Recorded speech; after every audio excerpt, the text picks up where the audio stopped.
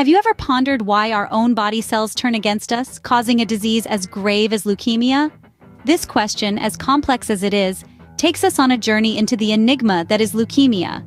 Leukemia, a word that strikes fear in the hearts of many, is a disease of the blood and bone marrow that occurs on the spectrum of cancers.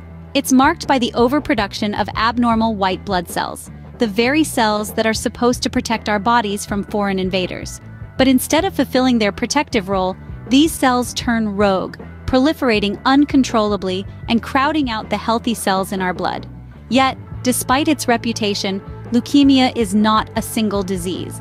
It's a group of cancers, each unique in its own way, each with its own set of characteristics, and each affecting patients differently. It's as if each variant is a unique puzzle, with its own set of pieces that need to be put together to form a complete picture. But why does this happen? Why do these cells designed to protect us become our enemies? The answer lies in our DNA. When our DNA is damaged or altered, it can cause our cells to grow and divide in an uncontrolled way. And when this happens in our bone marrow, where our blood cells are produced, it can lead to the rapid production of abnormal white blood cells, setting the stage for leukemia. The impact of this disease is far-reaching.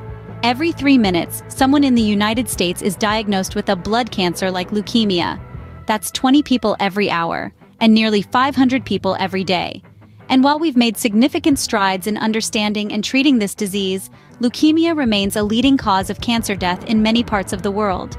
The question remains, why does this happen? What causes leukemia? As we delve deeper into the heart of this enigma, we'll explore the potential causes, the diverse types, the symptoms to look out for, and the advancements in treatment that are changing the face of this disease. But for now, let's ponder on the paradox that is leukemia, a disease where our protectors become our enemies. The exact cause of leukemia remains unknown, yet several risk factors are linked to its development. Now, let's dive into the depths and unravel these potential causes and risk factors of leukemia. At the core of leukemia is the mutation of the DNA in our white blood cells. Sometimes this mutation can be the result of a genetic predisposition. This means that if a close family member has had leukemia, the odds of developing the disease might be slightly increased. However, most cases of leukemia are not hereditary and occur without any apparent familial link. Among other potential triggers, exposure to certain chemicals and radiation has been linked to the development of leukemia.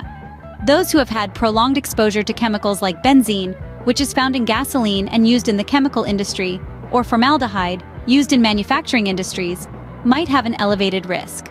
Similarly, exposure to high levels of radiation, either from a nuclear reactor accident or from undergoing radiotherapy for a different type of cancer, can also increase the risk.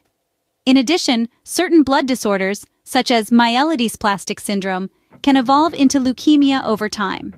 This condition, often referred to as pre-leukemia, involves the production of a high number of abnormal blood cells in the bone marrow, which can eventually turn malignant.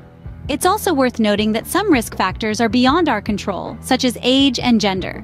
Leukemia tends to be more common in adults, particularly men, and the risk of developing the disease increases as we get older. While these factors may shed some light on the potential causes of leukemia, it's important to stress that they only increase the risk, rather than cause the disease outright. Many people with one or more of these risk factors will never develop leukemia, while others with no known risk factors will. While these factors may increase the risk, they do not guarantee the development of leukemia. This brings us to the symptoms that might indicate its presence. Leukemia often manifests through a series of seemingly unrelated symptoms. This elusive disease can present itself in myriad ways. One of the most common symptoms is fatigue. This isn't the standard tiredness that we all experience from time to time, but a persistent, pervasive exhaustion that doesn't improve with rest. Next, we have frequent infections. When leukemia cells outnumber healthy white blood cells, the body's defense system is compromised, leading to recurrent infections. Unexplained weight loss is another hallmark. This isn't due to dieting or exercise, but a sudden, unaccounted-for drop in weight. Easy bruising or bleeding is another symptom to watch for. This happens when leukemia cells crowd out platelets responsible for blood clotting. Lastly, bone pain or tenderness could be a sign. This is due to an overcrowded bone marrow where leukemia cells are multiplying. Spotting these symptoms early can lead to a timely diagnosis. But how many types of leukemia are we dealing with? Leukemia comes in more forms than one might expect. It's not a one-size-fits-all condition, but rather a complex family of diseases, each with its own unique characteristics. Today we will explore the four main types: acute lymphoblastic leukemia, chronic lymphocytic leukemia, acute myeloid leukemia, and chronic myeloid leukemia. Acute lymphoblastic leukemia, often referred to as AL, is a rapid progressing type that primarily affects children. It's characterized by an overproduction of immature white blood cells, called lymphoblasts, which crowd out the healthy cells in the bone marrow. Despite its aggressive nature, AL has a high cure rate in children, thanks to advances in treatment. On the other hand, chronic lymphocytic leukemia, or CLL, progresses more slowly and typically affects adults over the age of 55. It's marked by the accumulation of abnormal mature lymphocytes in the blood, bone marrow, and lymphatic tissues. Patients with CLL may live for many years without requiring treatment, as this type of leukemia often grows slowly. Next, we have acute myeloid leukemia, or AML, another rapidly progressing type. AML is distinguished by the rapid growth of myeloid cells, which impede the production of normal blood cells. While AML can occur at any age, it is most common in adults. Lastly, chronic myeloid leukemia, or CML, is a type of leukemia that typically affects adults.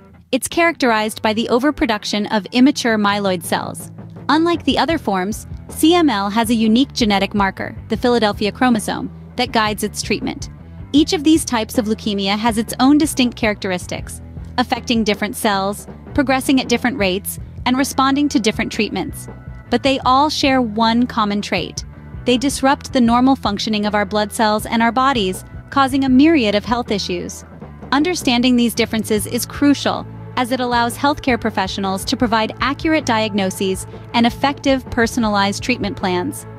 It's a testament to the complexity of our bodies, the intricacy of disease, and the importance of ongoing research in the field of medicine. Each type of leukemia manifests differently and requires a unique treatment approach. The fight against leukemia has witnessed significant advancements over the years. This relentless battle has been fueled by an unwavering commitment to science, innovation, and a deep-seated desire to improve patient outcomes. In the past, leukemia, like many other cancers, was often a death sentence. But today, thanks to decades of research and medical advancements, we have a host of treatment options at our disposal. The choice of treatment largely depends on the type of leukemia, the patient's age, and overall health. Chemotherapy, the use of powerful drugs to kill cancer cells, remains a mainstay of leukemia treatment. It's often the first line of defense, especially for acute forms of leukemia. Radiation therapy, where high-energy radiation is used to damage cancer cells and inhibit their growth, is another common approach. Stem cell transplantation is a newer, more complex treatment method. It involves replacing the patient's diseased bone marrow, the birthplace of leukemia cells, with healthy stem cells from a donor. This procedure can be a lifeline for patients with certain types of leukemia. Then there's targeted therapy, a revolutionary approach that's changing the landscape of cancer treatment. Instead of attacking all rapidly dividing cells like traditional therapies, targeted therapies home in on specific genetic alterations that drive cancer growth. This specificity can lead to fewer side effects and improved patient outcomes. But the story doesn't end here. The field of leukemia research is an ever-evolving one, and new treatments are continually being developed. Immunotherapies that harness the power of the body's own immune system to fight cancer, CAR T-cell therapies that genetically engineer a patient's own T-cells to attack cancer cells, and precision medicine approaches that tailor treatment to a patient's unique genetic makeup. These are just a few examples of the groundbreaking work being done in this field. The future holds promise, with continuous research and advancements improving the prognosis for leukemia patients.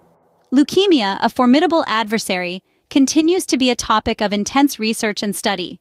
This intricate medical puzzle, with its various causes, symptoms, and types, demands our utmost attention and understanding. With every piece we unravel, we make strides towards a more comprehensive understanding of this complex disease. We've delved into the causes, shedding light on the genetic and environmental factors that can trigger the onset of leukemia. We've explored the symptoms, highlighting the importance of early detection and intervention. We've examined the many faces of leukemia, recognizing that it's not one size fits all, but rather a spectrum of diseases with unique characteristics and challenges. And lastly, we've stepped into the world of medical advancements, where innovative treatments are making waves in the fight against leukemia. groundbreaking therapies are providing glimmers of hope, offering improved outcomes and quality of life for those affected. With continued research and advancements, we remain hopeful for a future where leukemia can be effectively managed, if not entirely eradicated.